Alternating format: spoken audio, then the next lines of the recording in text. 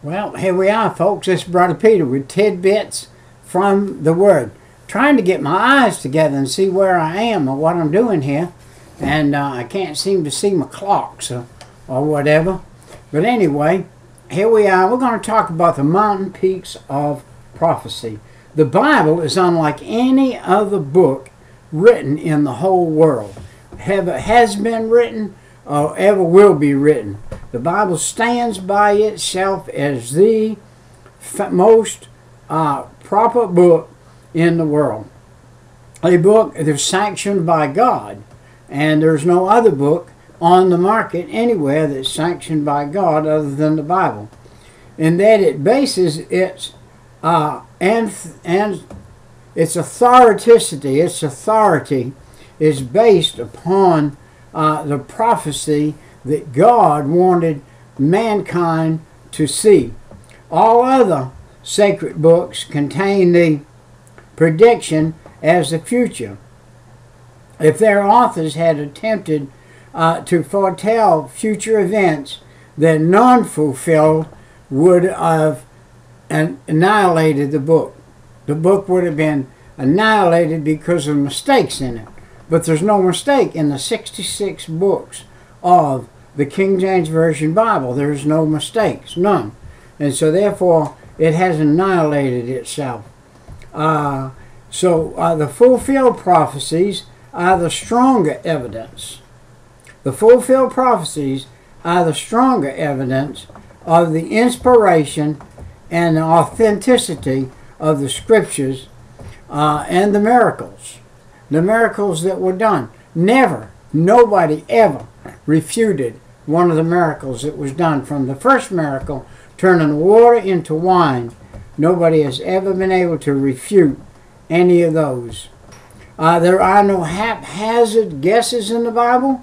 Everything is in line, it's in order, and it all meets its probability that it is going to be perfect. Made up of uncertain data. For instance, it has no uncertain data. Like, for instance, our weatherman.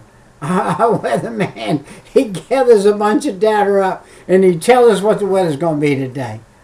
And it ain't nothing like he gathered, because it's all just a premonition that he has from what he's gathered and from what he's learned in school and how he's put this all together. But it doesn't always happen the way he thinks it's going to. But the Bible, it does happen the way it's supposed to be. Historically, history is written in advance in the Bible. Everything that happened in the Bible was preordained by God, and history is in the Bible. So we know that the history in the Bible, look at this. No other, or as another has said, prophecy is the mold of history. The importance of the study of the prophetic scriptures is seen when we recall that 2/3 of the scriptures, 2/3 now, of the scriptures are prophetic, either in type or symbol. Watch for these things when you're reading, when you're studying. Watch for the type it is or the symbol of it, or direct statement. And more than 1/2 of the Old Testament prophecies and nearly all of the New Testament prophecies point to the advent yet of the future. Then this is a dark world, and men need a sure word of prophecy. I got news for you. The only way they're going to get it is not listen to some guy that says, I'm a prophet. And I've met some of those that said, I'm a prophet. If they're not prophesying out of the King James Version, they are not a prophet of God. This is where it comes from. The light. Look, the stormy seas of time. 2 Peter 1:19. When men see that God has a plan and a purpose in the age, or the ages that have been, all the plans and purpose have been revealed for the ages that are past. Now the plan and purpose has been told to us for this age, the age we're in, and how we are going to take it up to the 1,000-year millennial reign. Or, if there is another age, they will take it up. Right now it looks like we are in the age. They take heart and have something to pin their faith to. It was because the religious leaders of Christ's day were not students of the prophetic scripture. Why weren't they students of the prophetic scripture? Why were they not those students? That's a good question. I'm glad you asked it. The reason why, they didn't have them. They didn't have them yet. They didn't have what you and I are looking at. They didn't have the fulfilled Old Testament written, sealed with a stamp. They didn't have all that yet. They didn't have what we have. They themselves were part of the writings that you and I are reading now. So they were living epistles. They were living examples. And now we have them gone on, and we have their word, and we can recognize some things they couldn't recognize because they didn't have it all put together. To him when he came. And if the religious leaders of our day despise and reject the study of prophecy, they will not be ready for Christ's second coming. There are 4 prophetic periods. 4 prophetic periods clearly outlined now in the scriptures. We are going to look at those right now. We're going to look at the patriarchal time. That was BC 1921 to 1491, before, that's BC, before Christ. Now, what were they? They were the patriots. They were the people God chose to use to bring down his, what is the word we ought to use here? Providential? Providential. His providential work on this earth. That is, God is present. God is present. The providence of God is present. The providential presence of God. And he was here through the patriots. And then we have the Mosaic time. Moses came on the scene.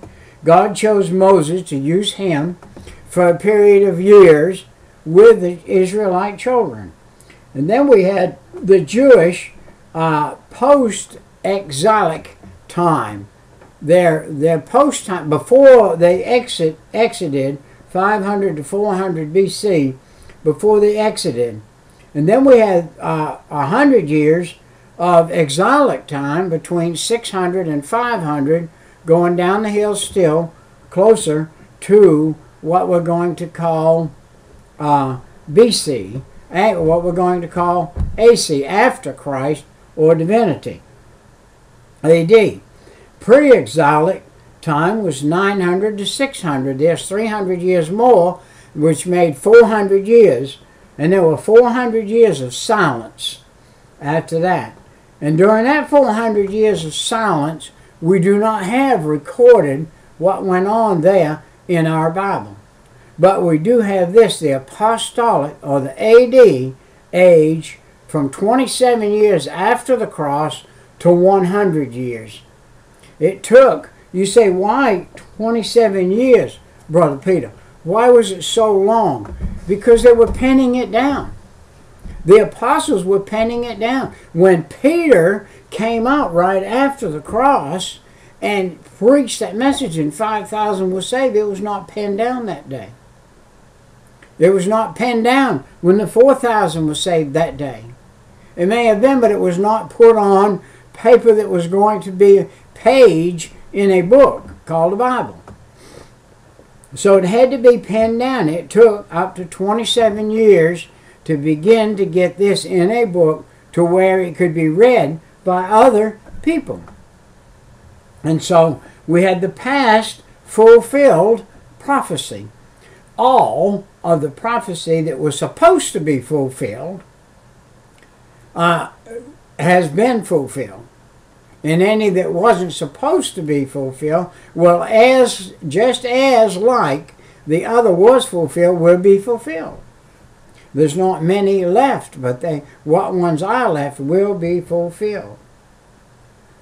Then we had the present fulfilling prophecy.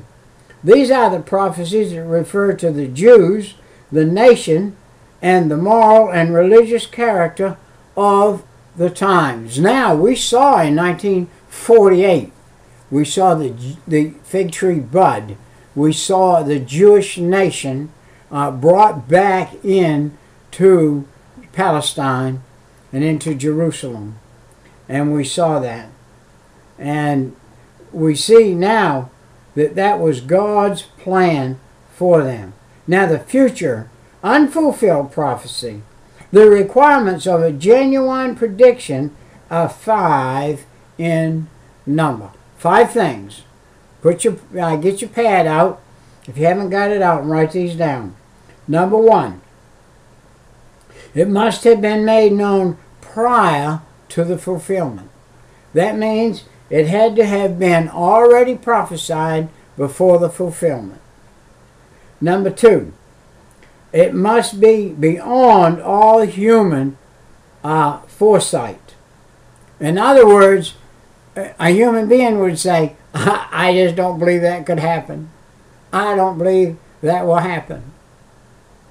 I can tell you right now, everything that's happened in the United States of America, if you find out where God blessed this country, and He set a precedent in this country, you'll find out that He has brought up presidents, He has brought up congressmen, He has brought up people, clergymen, He has brought up people in this country to fulfill what He would have for this country so He could bless it.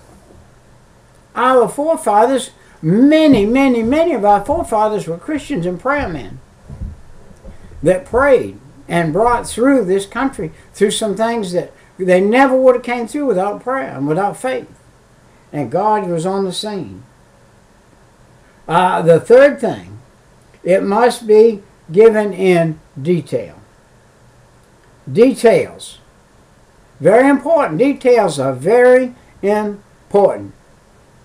If I'm going to go get a pane of glass for a window in my door, and it is 9 exactly by 12 exactly, I've got to go get a pane of glass 9 by 12 exactly to put it in that hole. If I get 9 1/4, 9 1/8, 9 1/16, 9 1/32, I've got a pane of glass too big, it's not going to fit in the hole. Therefore it won't work. So that proved it to not be true.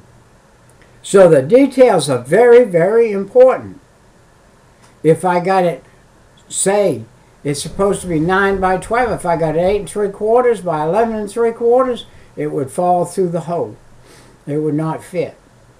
What is that saying, Peter? What are you saying, Brother Peter? I'm saying that if it is 9 by 12 exact, it has to be cut 9 by 12 exact to fit the hole. Prophecy is that perfect. The prophecy of the Bible is that perfect. It is without error. I forgot the word, unerrant. And it's without error. It is faultless. There's no fault in it. It comes out to perfection. It comes out to exactly what it said it was going to be. And let's just look at the fourth thing. Of the 5 things we're looking at, this is the 4th one. Sufficient time must elapse between its publication and fulfillment to exclude the prophet or any interested party from fulfilling it. In other words, this guy is a testor, not a testator. He was here. He testified of it going to be, the testor of it, and then he died. And now the people who read it and see it get fulfilled are the testators of it, and can say, I studied that in fulfillment. I studied it all the way through. I went backwards and forward in it, and it's very clear to me that it was a true prophecy. There must be a clear and evident fulfillment of the prophecy. And we see that through many, many prophecies in the Bible. The value of the argument for the inspiration of the Scriptures from prophecy is evident when they study the law of compound probabilities. The law of compound probabilities pretty much says it's crazy. The very first prophecy over there, as far as we're concerned, according to the law of probability, shouldn't have been fulfilled. So the law of probability is flawed. It is a flawed law. And we have many flawed laws in our world, but this is one of them. It has a bad flaw in it, because the Bible has thousands of prophecies that came true on a daily basis. I have prophecies that come through to my life. You know what one of them is? One of them is a promise. It says, Peter, if you'll tithe 10% of every penny that you make, that's 10 pennies on a dollar, $10 on 100. You take it down there on Sunday morning, you put it in the offering plate, and you tithe it. I will bless you. I will give you abundance. I will give you above and beyond what you really ought to have for the income that you make. Do you know I fit that picture? I fit that picture. Why? Because I've tithed ever since 1972. I've tithed when I couldn't tithe. You say, what are you doing? You can't tithe. You tithe anyway.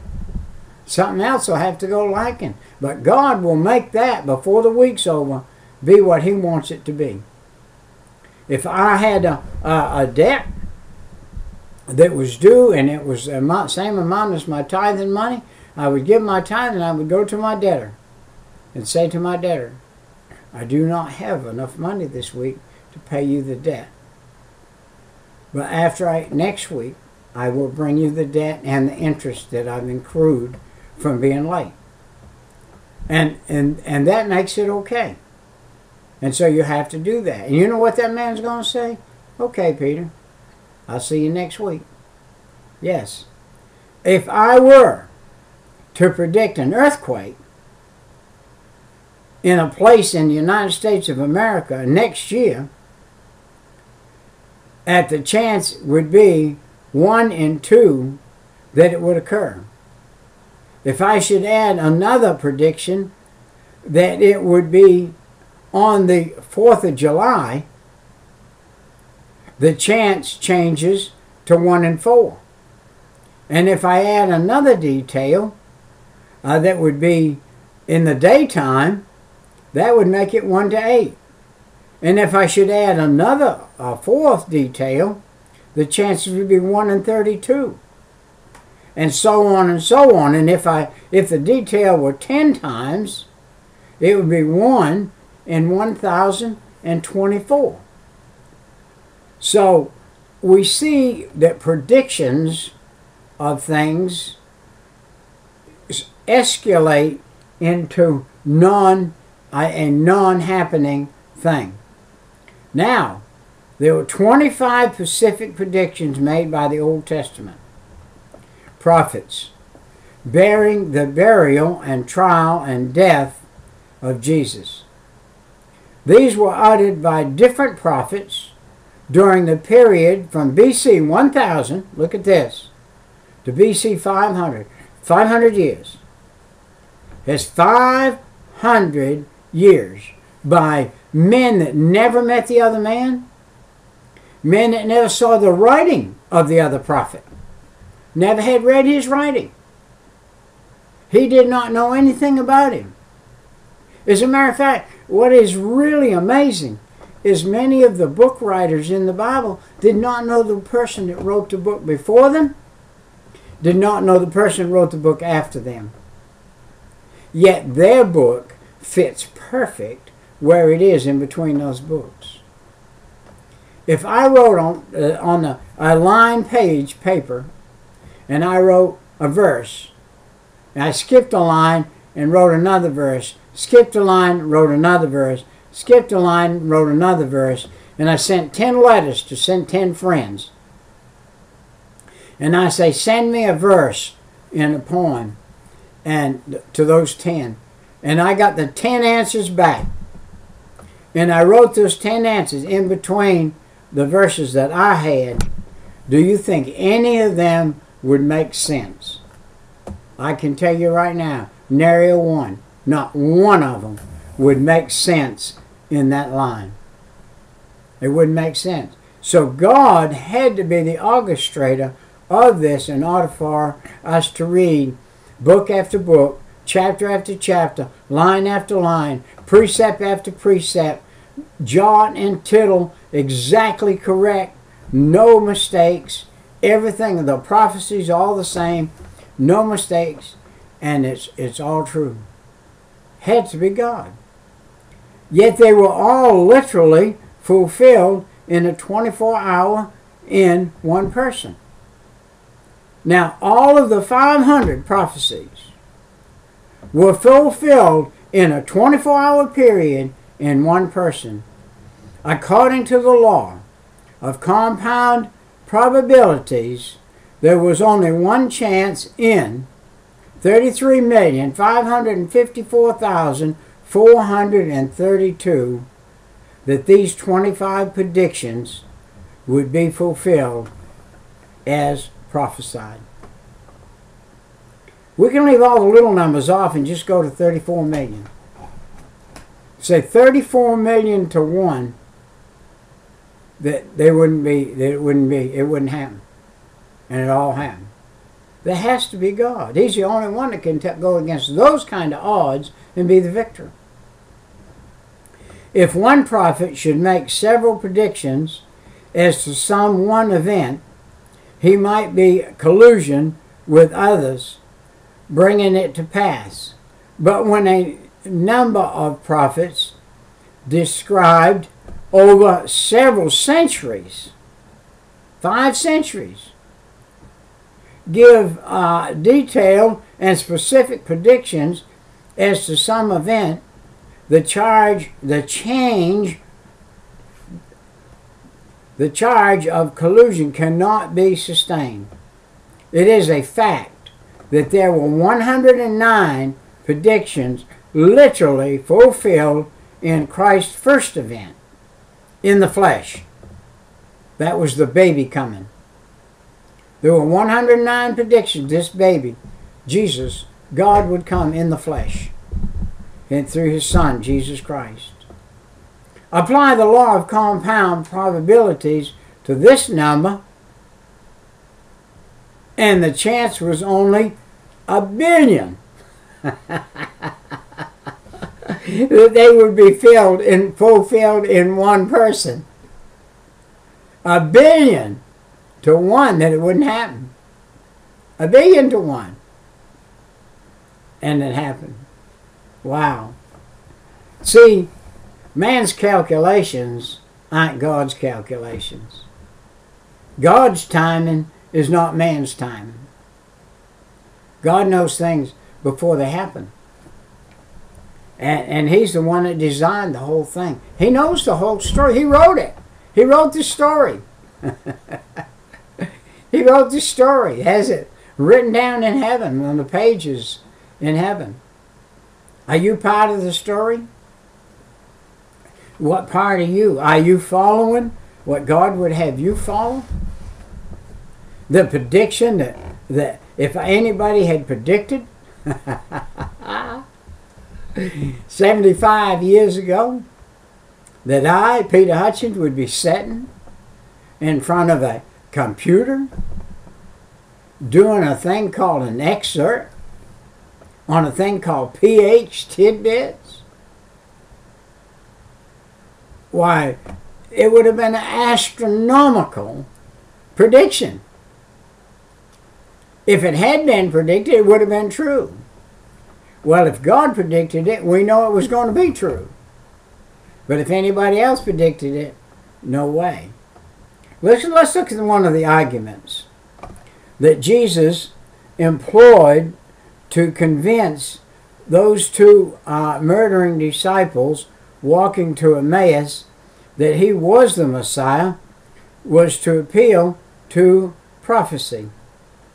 And beginning at Moses, listen to what Jesus did. He stopped. And he said, hey, fellas, let me tell you a little story. He said, I'm going to begin at Moses and the bulrushes, where his mama had a baby. And his sister Miriam was going to stand there and watch that baby put in the bulrushes. And she was going to watch this woman come and get that baby. And she was going to offer to that woman a woman who had had a baby. And it happened to be his mother. So, hey, only God can make that kind of story. All right. The argument that Jesus convinced the murmuring disciples walking on the road to Emmaus that he was the Messiah, that he was the appeal to the prophecy. And the beginning at Moses, all the prophets, he expounded unto them in all the scriptures. The Old Testament scriptures was all they had. They didn't have any New Testament scriptures yet. So in all the Old Testament scriptures, he abounded. The things concerning himself. Luke 24:27. It would be intensely interesting reading the amazingly hopeful if we only had in Luke's gospel a full report of that afternoon conversation. The two disciples were familiar with the things that had occurred the previous week at the arrest, trial, crucifixion, and burial of Jesus, as well as the rumors of his resurrection.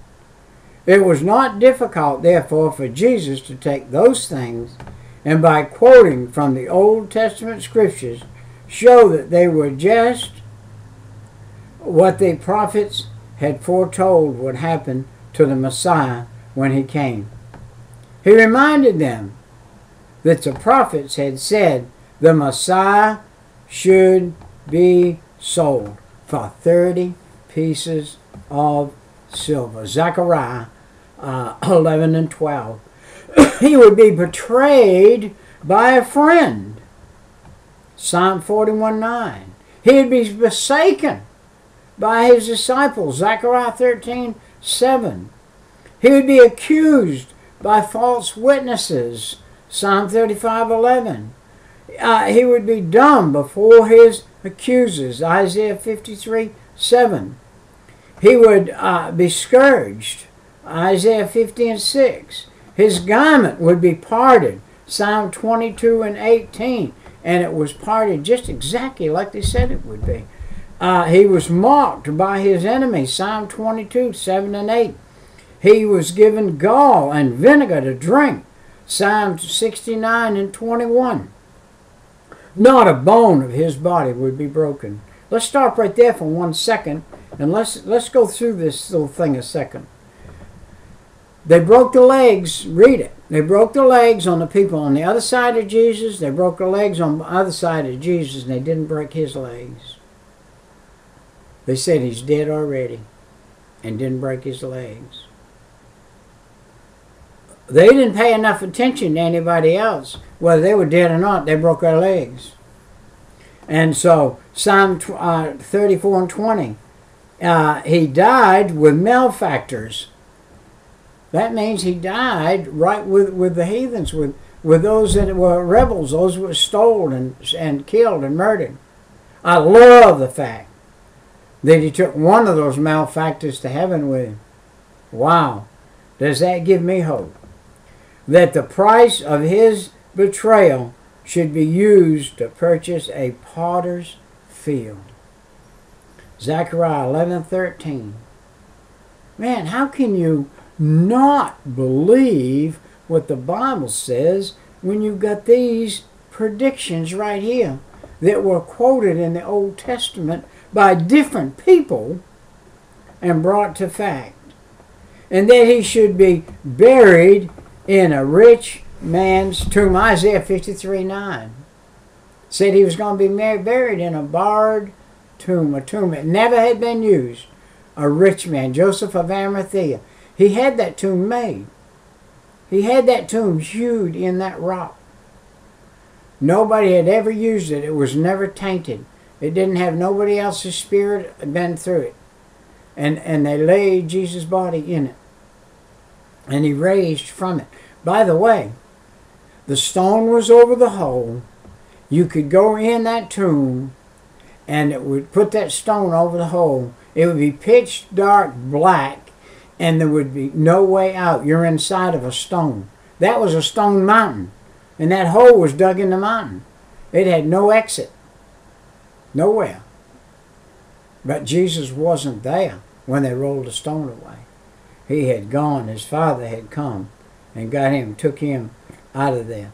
But Jesus doubtless did not stop with simply proving that the crucifixion, Christ fulfilled all of the requirements of prophecy. It was a long walk they had.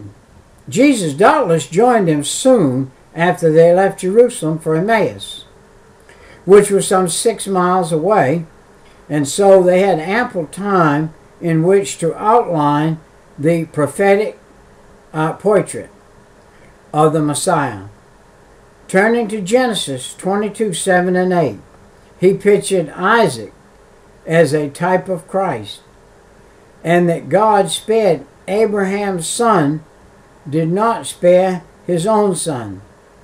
He then called attention to the institution of the Passover and recalled the fact that in preparing the lamb for roasting, 2 spits were used, one thrust lengthward through the body for support over the fire, and the other across the shoulder, turning the stabilizing and the cross on which the Lamb of God was suspended. He then reminded them that Jesus had said in one of his discords, "And I, if I be lifted up, will draw all men unto me." And he was lifted up on the cross. John 12:32. And having thus refreshed their memories, he took them back to that incident in the history of the children of Israel, of the bronze serpent, and pointed out that that was a type of how men are bitten with the serpents of sin and need a Savior. And now Jesus, by being lifted up, took the place like the bronze serpent, and that all that look at him in faith shall be delivered from the results of sin. Then Jesus spoke of the prophet Jonah. Wow. This is good. This is really getting good. If you know your Bible, you know where you're going. And what befell him, and recall his own prophecy, which doubtless they had heard, but had forgotten. As Jonah was 3 days and 3 nights in the belly of the whale, so shall the Son of Man be 3 days and 3 nights in the heart of the earth. Matthew 12:40. Thus showing them that they should not have been surprised at the report that they had heard that morning that Jesus had risen from the dead. Mary Magdalene had told him that he had risen from the dead. It is any wonder that as Jesus thus went, outlining the prophetic Christ and comparing him with the historic Christ they had known and loved, that their hearts burned within them. As they talked, they said, "Did not our hearts burn within us?" And as he talked with them, by the way, and opened up them, we know the scriptures, we know the answer and how simple the scriptures became when we see Christ in them, for the testimony of Jesus is the spirit of prophecy. Revelation 19:10. That is the spirit. That's the spirit of the study of prophecy. Now we have seen that there were 109 predictions in the Old Testament, as we talked about a few minutes ago, that the prophets literally fulfilled at Christ's first advent. That was his first coming.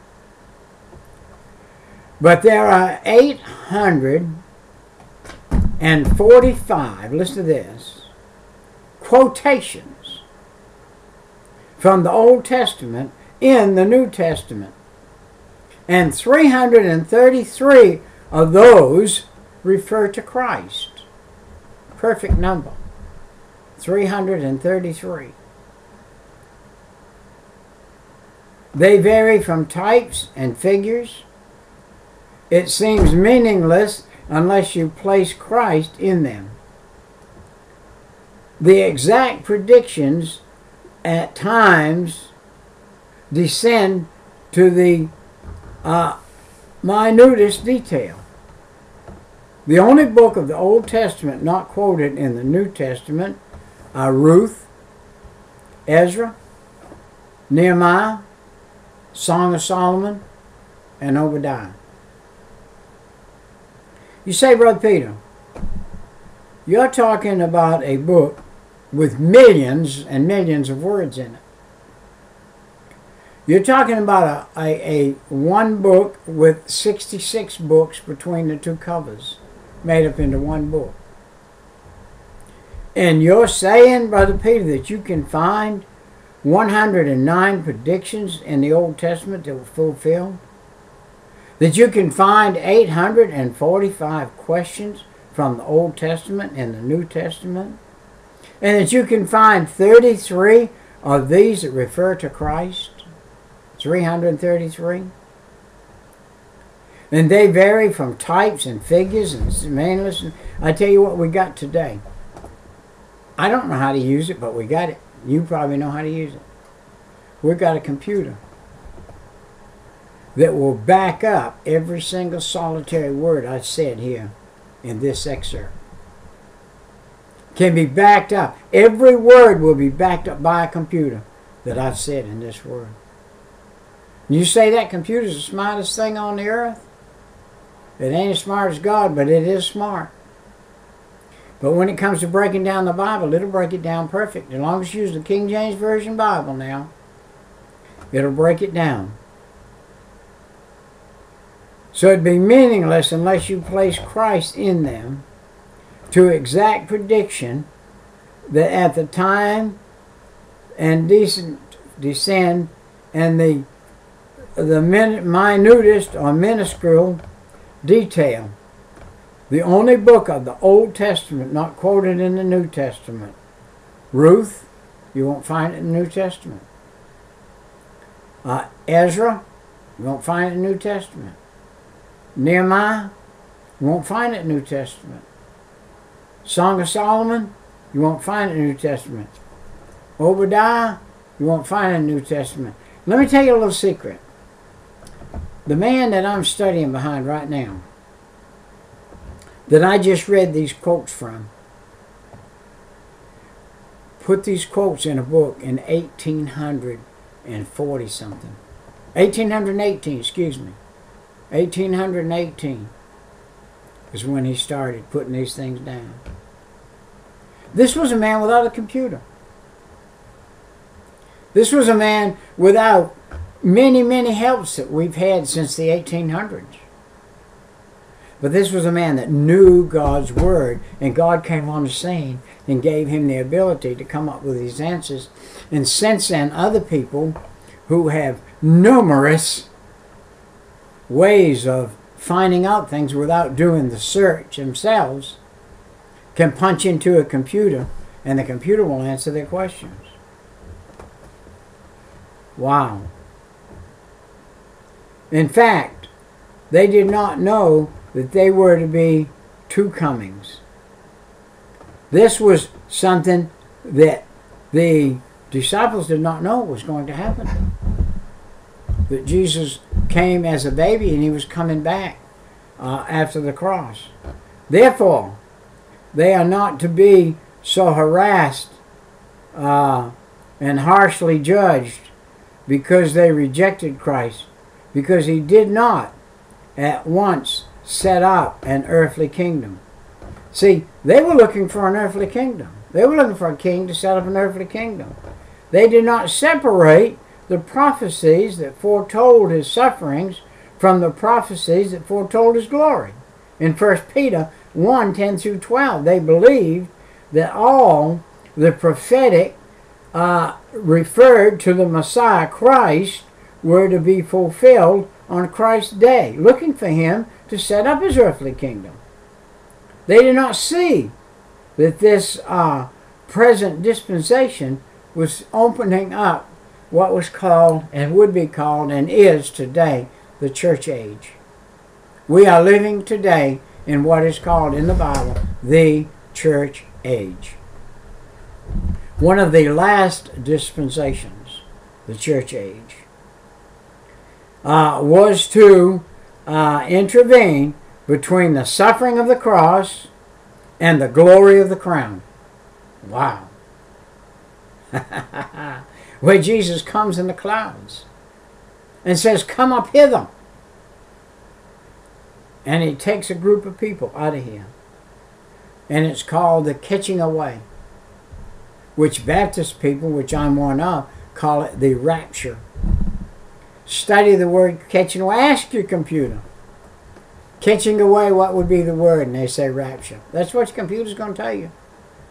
Rapture. To rapture something up, snatch it up. You take a spring and pull it down and hook it to a little piece of cloth and turn it loose. Pew! That's a rapture. Oh, the present dispensation of the church age. But we stand on this side of Calvary and can readily separate the fulfilled prophecy from the first advent from the unfold prophecy of the second advent. This is clearly brought out in the charts of the Mountain Peak prophecy. Now, the Mountain Peak prophecy was done by a guy by the name of Clarence Larkin. Clarence Larkin put this down in a book in the 1800s. He made some charts. If you will get your computer out, look up Clarence Larkin, find his chart book. His chart book I'm using right now is called Dispensational Truth by Clarence Larkin. Buy one. I forgot what it was. I bought it. I forgot what it was. I bought several of them. I have several different forms of Clarence Larkin's things that he did. 1917, he was still penning down charts. 1916, 1800 and something, he started putting charts together. And over a period of many years, he put charts together. I forgot what his first one that I've got is, but it's back in the 18 something, and I forgot exactly when it was that he wrote from 1918 backwards. He wrote many charts.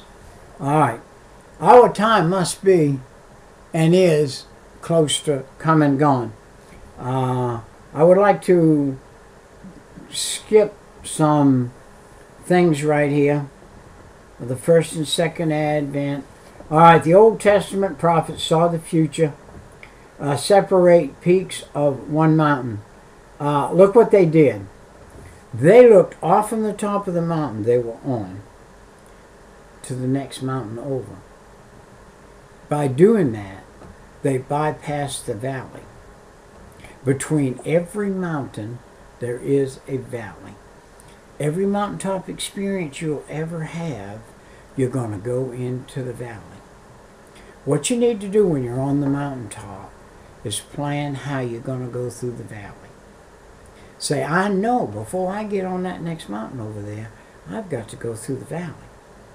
Now we have a picture in the David as a shepherd. And he looks over and his sheep have depleted the grass on the mountainside he's on. He can look to the mountain across there. Man, there's some of the prettiest pasture you ever saw. I got to take my sheep over there. To do that, I got to go through the valley. To go through the valley, I got to face the bears. I got to face the wolves. I got to face the marauders that would rob me, kill me, steal my sheep. And another one of the biggest things I got to face, I got to cross some water. And sheep don't swim. And I got to cross that water with those sheep. So I have got to have a plan to do that. So he comes off from that mountain and off that pleasant grass and off of good days, and he's playing his harp and he's happy. And all of a sudden he meets a bear. Well, God gives him the ability to rip the jaw off from the bear. And then he meets a lion. And God gives him the ability to kill the lion with his bare hand. And then he comes on down and he meets the water. And God gives him the sense to build rocks across the water to where the water's only knee deep to the sheep. And they can cross over it and have a drink while they're doing it and go on to the next mountainside. All of these things are processes of work. W-O-R-K. Everybody today wants something without working. They want to turn the computer on and say, I'm going to turn it on, I'm going to sit in front of it, and I'm going to learn this stuff without having to go out here and work with my hand, and I'm going to learn this stuff on the computer. Hey, you might visually see it. You may even take it into your brain. But until you've done it, you haven't learned it. You have to do something to learn it. So he passed through the valleys. Now, we are the church of Jesus Christ. We are in a valley between two mountain peaks. The mountain peak where Jesus Christ left this earth, and the mountain peak when he comes back. And we are the church age. We are in that valley. And we're going to be in groups in that valley, different groups. And we're from the birth of Christ at Calvary to the Pentecost was a valley for those disciples until he came, that 50 days later. He came in to Pentecost. And the second group is the birth of Jesus Christ to the Antichrist in Revelation. That is a group that will be here when you and I are gone. Our mountain peak has happened already, and we're going on. And then this group will be there in Isaiah 61, 1 and 2. Did not see a common thing, the common in the second verse that separates between the statement. You know what's amazing? I'm a man with roughly a fifth grade education. Have been in the Bible, though, for over 40 years on a daily basis. Have studied many, many Bible books. Have tried to do a little English, a little studying along the way. And I found out what a comma does. A comma says pause. A comma says muse, the word muse. Stop and meditate.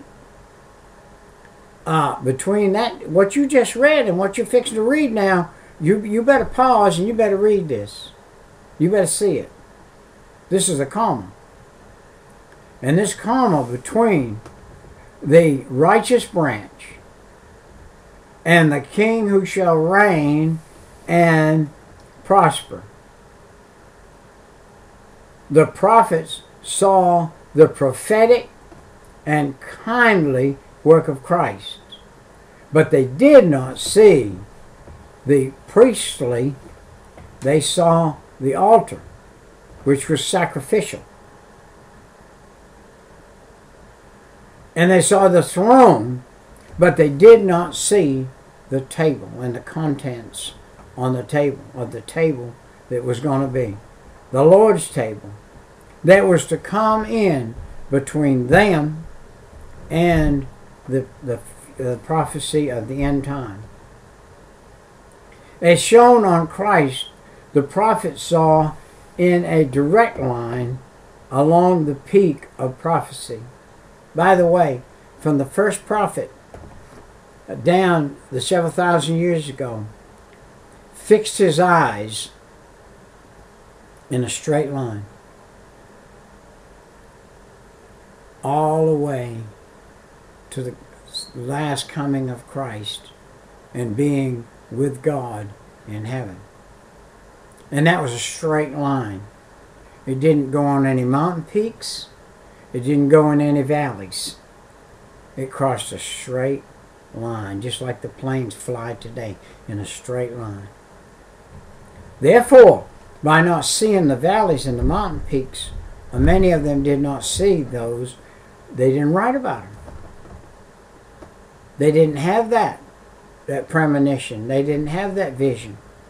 They had a straight line vision. Yes, they saw the cross. They saw through Moses. They saw through Abraham. They saw the cross. They saw through the world today. They saw many things. And they saw the coming of Christ. And they saw the end of Revelation, but they did not see what was happening in the valleys and what was happening on the mountain peaks at the same time. The acceptable year of the Lord, the day of vengeance of our God, was to span a period covering the whole of this present dispensation. And already we're going into our 2000th year this week. And it's been 2,000 years long. Likewise, the prophet Jeremiah in Jeremiah 23, 5 and 6, note it. Separate with a comma the first and second advent, or between the righteous branch, comma, and the king who shall reign and prosper, semicolon.